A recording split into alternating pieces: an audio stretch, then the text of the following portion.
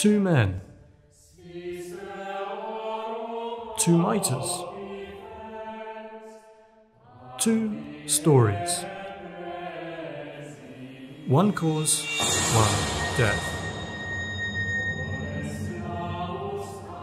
shared glory. Saint Stanislas of Szczepanów, Saint Thomas a Becket. During the High Middle Ages, two European bishops who rankled royalty shared a remarkably similar fate.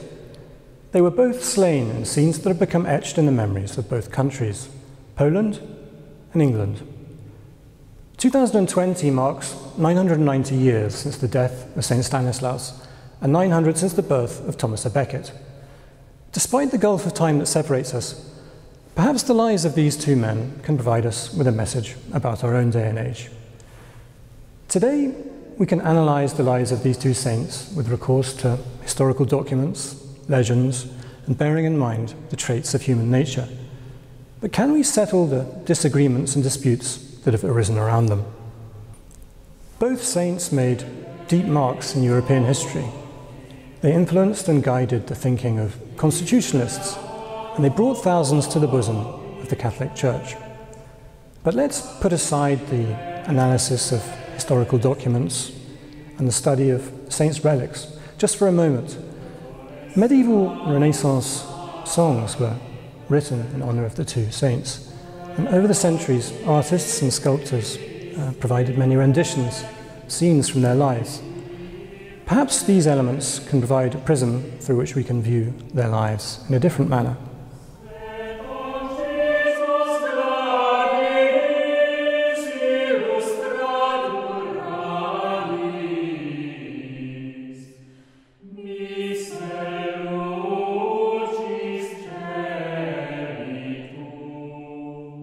When we look at the lives of both saints, clear parallels emerge.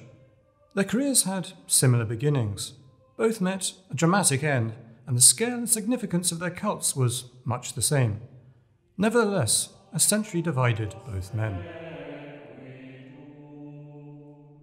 AD 1030. According to the Polish chronicler Jan Długosz, Stanislas was born on the 26th of July in Szczepanów, a small village near Krakow. He was the son of Wielisław and Bogna, and his mother supposedly gave birth to him in a field beneath an oak tree. He was the long-awaited only son of a deeply religious couple who hailed from the petty nobility. The parents saw that he was an inquisitive and intelligent boy and sent him to the cathedral school in Krakow, and then on to the nearby monastery in Tyniec. He received a broader education in Gniezno, the former Polish capital, and furthered his studies abroad in Paris and Liège. This Belgian city was a cradle of theological learning at that time, as well as an arena for church reform. After 7 years of studies, Stanislas returned to Krakow. At the age of 25, he became a canon and was ordained as a priest. This was in 1065. His many talents, self-discipline, wisdom, and prudence did not fail to escape the attention of Duke Boleslas, who was resident in Krakow at that time. In 1072, the Duke appointed the 35-year-old Stanislas as bishop of the city's cathedral on Wawel Hill. The new bishop busied himself with improving the cathedral and spreading the word of God, both in his own diocese and across other Polish lands.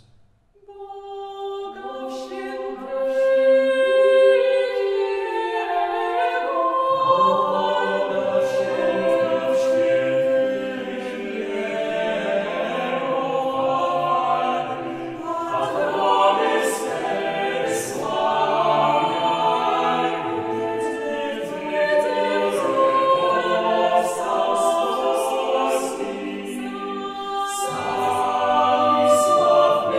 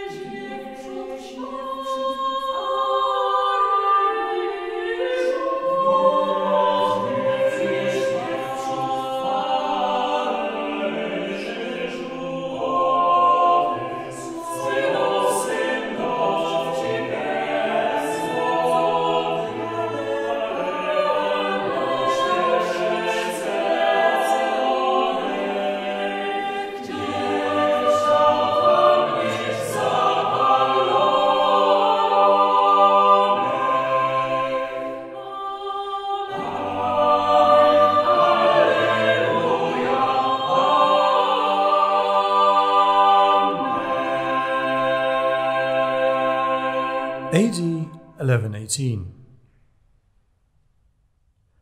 Thomas à Becket was born in Cheapside, London on the 21st of December.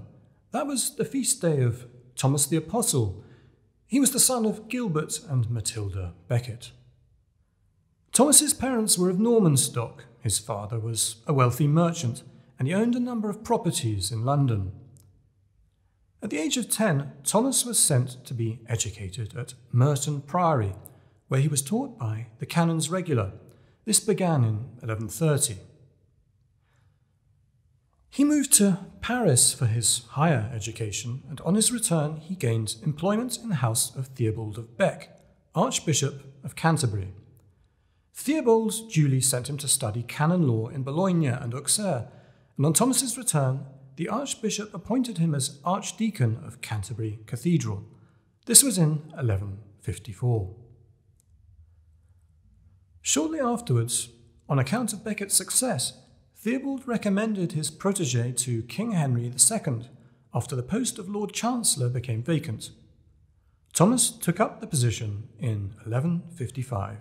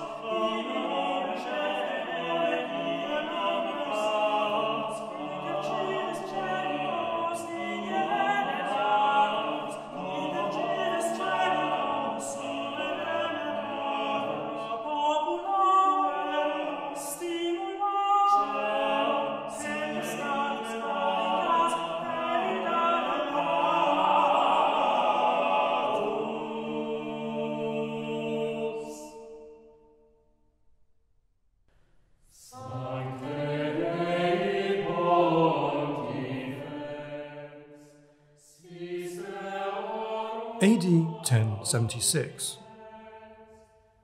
Krakow. At first, cooperation between the bishop and Duke Boleslav went very smoothly. Boleslav was crowned King of Poland on Christmas Day, and Stanislas advised Boleslav on state affairs. But the king was absorbed in struggles to regain lands lost by his predecessors. He became conceited about his victories and rarely returned to Krakow. His soldiers often celebrated their victories in a rather crude manner, breaking both laws and moral codes. The bishop tried to admonish the king that his actions were dangerous and bewailed the decadence that had taken root in the land.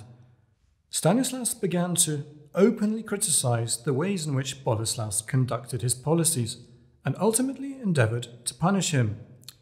It's not clear from sources whether he threatened the king with excommunication or whether he actually had him excommunicated. The bishop was accused of treason. He He was summoned before the royal court, but he did not appear, professing that canon law forbid him to do so. Nevertheless, he was unlawfully sentenced to death by the king.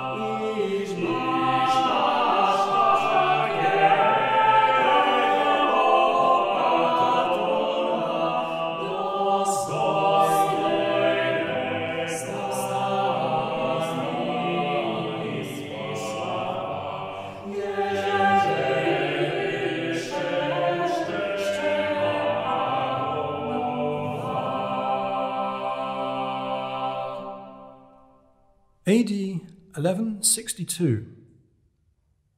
Canterbury. Following the death of Theobald, Becket was nominated for the post of Archbishop of Canterbury. He resigned from his position as Chancellor and was ordained as a priest. King Henry hoped that Thomas would not check the growing power of the throne in relation to the church, but the new bishop radically changed his whole way of life, dedicating himself to asceticism and prayer. His erstwhile devotion to the king evaporated. Instead, he focused on the status of the church and the maintenance of its laws and privileges, a situation that sparked growing conflicts with the king.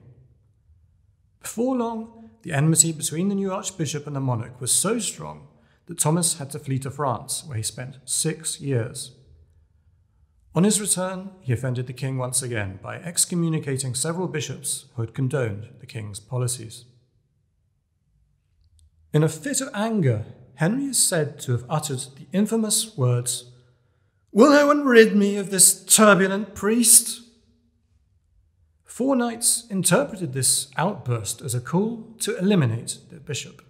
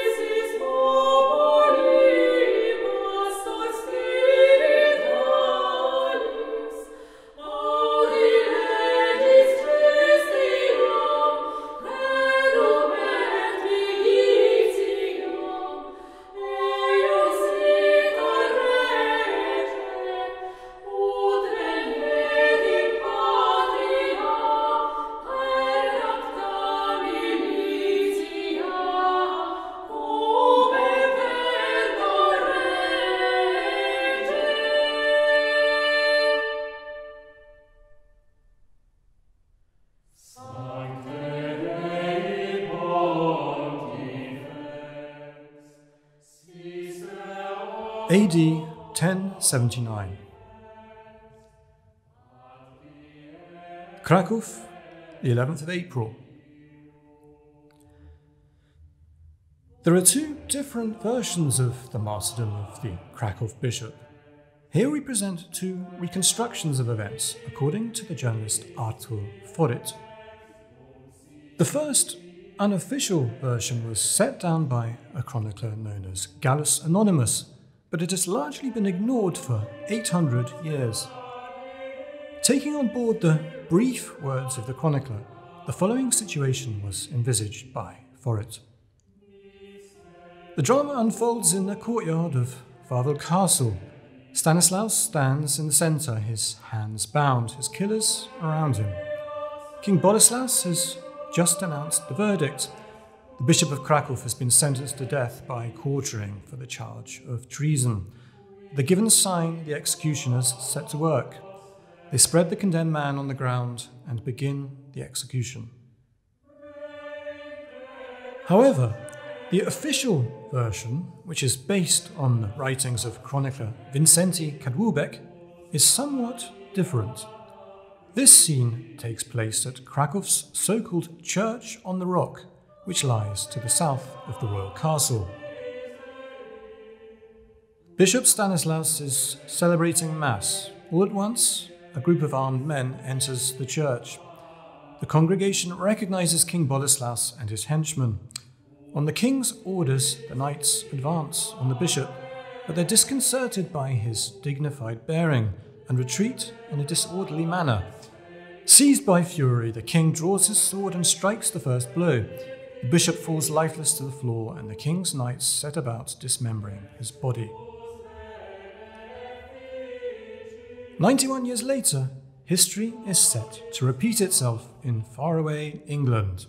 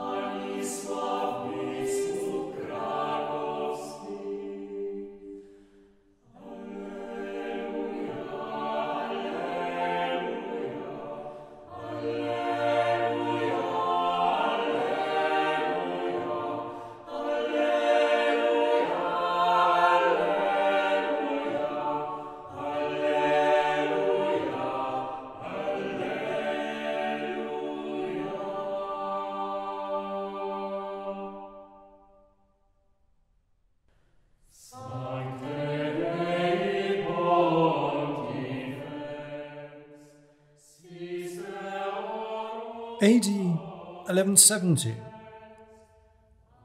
Canterbury, the 29th of December. Artur Foryt, drawing on accounts of royal witnesses John of Salisbury, William of Canterbury and Edward Grim, reconstructs the scene. As evening descends, 4 knights draw near the doors of Canterbury Cathedral. They are Reginald Fitzurse, Hugh de Morville, William de Tracy and Richard de Bresson. Having entered the building, the knights approach Archbishop Thomas à Becket, who is celebrating Vespers. After a short but violent struggle, they kill Thomas and then degrade his body. Nevertheless, Becket's martyrdom became an immediate Pyrrhic victory. The humiliated king undertook severe acts of penance, and within just 3 years, Thomas was canonised at the Church of St. Peter in Segni, entering the pantheon of England's martyrs.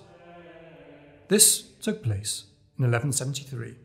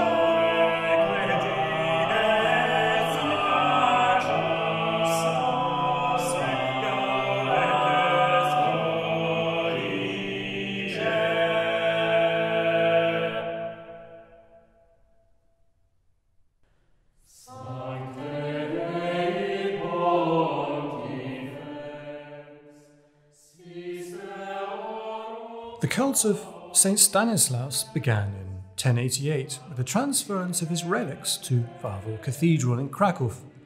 However, efforts to launch the canonization process only got underway 150 years later, and this occurred under the clear influence of the cult of St. Thomas à Becket in relation to the similarity of their martyrdom.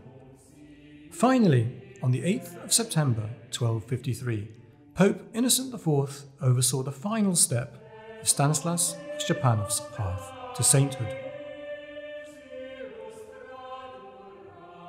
Meanwhile, the cult of Thomas à Becket spread swiftly, first in England and then across the whole of Western Europe. It also reached Poland at a very early date. The chronicler Wincenty Kadłubek, Polish promoter of the cult of St. Stanislaus, surely encountered it while studying in Paris. His description of the Passion of St. Stanislaus was inspired by the martyrdom of the Archbishop of Canterbury.